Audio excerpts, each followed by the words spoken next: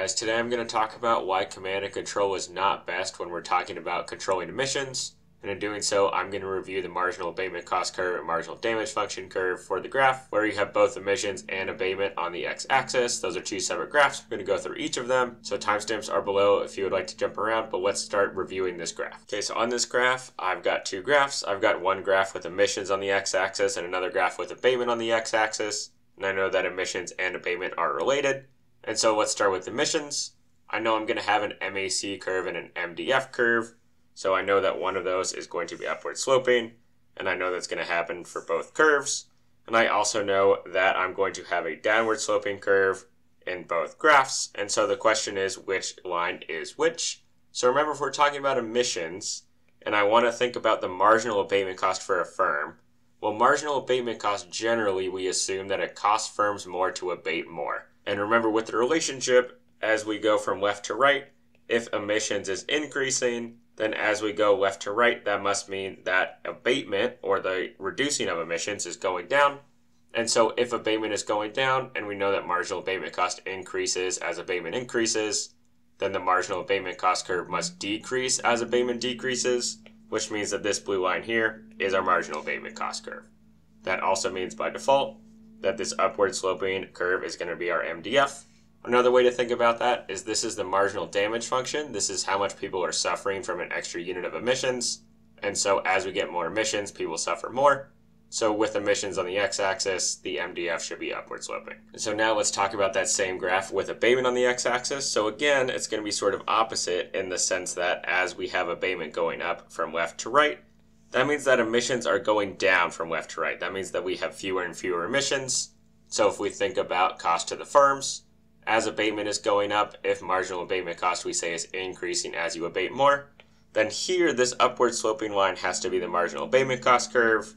And again, if emissions are going down as we move left to right, if emissions are going down and we suffer more as emissions get higher, that means we suffer less. The marginal damages is lower as we have fewer emissions. And so this must be our marginal damage function. Okay, so that's how the two graphs are set up.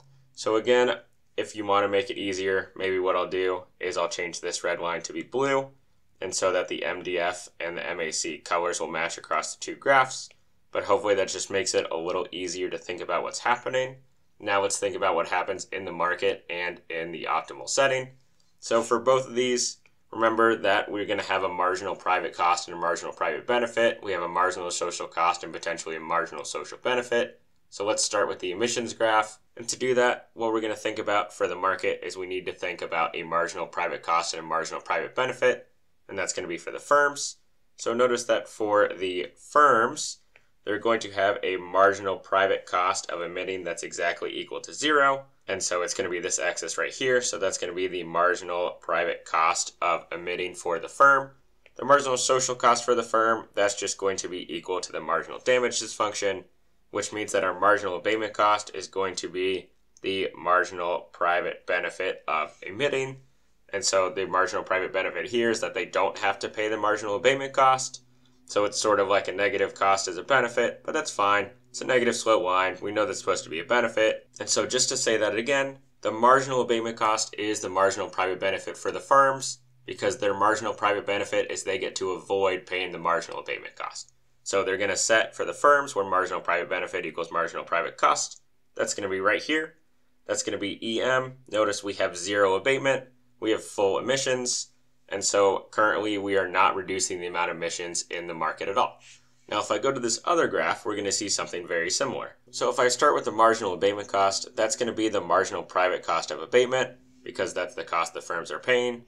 The marginal damage function, that's going to be the marginal social benefit of abatement because we get to reduce the amount of damages that people experience. On the x-axis, this is going to be the marginal private benefit of abatement because firms don't gain any benefit just from abating. All it really does is increase their costs. So we're going to say that there's no benefit to firms of abating. And so again, if we think about the market, we're going to get where marginal private benefit equals marginal private cost, which is right here. That's going to be AM. And again, remember, if this is 0 abatement, then the difference between full abatement and 0 abatement must be emissions. So this distance right here between AM and this guy right here, this is full abatement. So I'm going to say AF for full abatement. This difference right here, this is the same as EM. I'm just going to reduce this line so you can read it better. This is EM. This is full emissions or zero abatement. And so even though we have two graphs with different things on the axes, we're getting the same answer.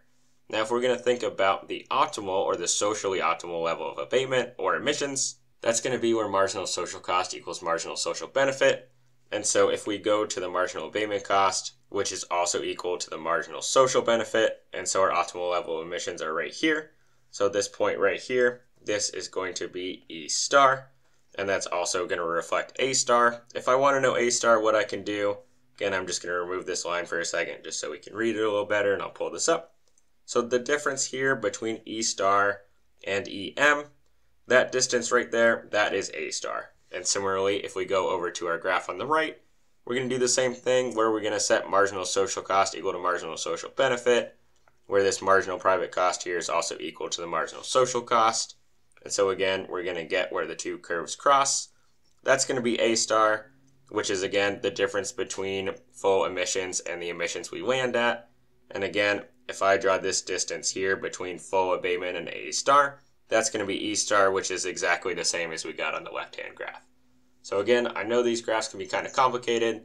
Feel free to watch this as much as you want in order to get that, but hopefully this is making this make a little more sense. So now with that in mind, I'm going to talk about why command and control is not the least costly way to control emissions. So to do that, we're going to use those graphs, and I'm going to start with the graph with emissions on the x-axis. And so what I'm going to do is I'm going to start with a marginal damage function for the world.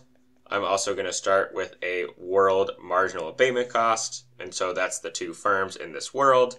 And so we know what needs to happen is we know we need to get to this point, E star. That's going to be our target emissions, which means, of course, that the difference between full emissions, or EM, and E star, this is how much we want to abate. This is our A star, and so now we need to think about how this is going to work, both optimally and with command and control being just you tell each firm how much to reduce their emissions.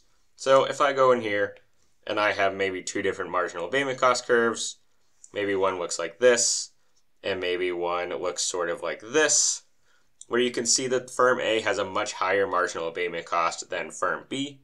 Well, if I'm going to do this optimally, what I'm going to do is I'm going to come over here, I'm going to figure out where the marginal abatement cost equals marginal damage function, and I'm basically going to equate that across these firms. And so we know for each of these firms, they want to emit right here. They want to emit right here because that's their full emission point. And so if I think about where the marginal abatement cost curves are equal, I've got this guy for firm A, so this is going to be E star A, and I know this guy right here, this is going to be E star B. And so what you can see is because B has a lower marginal abatement cost than firm A, of course it makes sense that then firm B is going to abate more.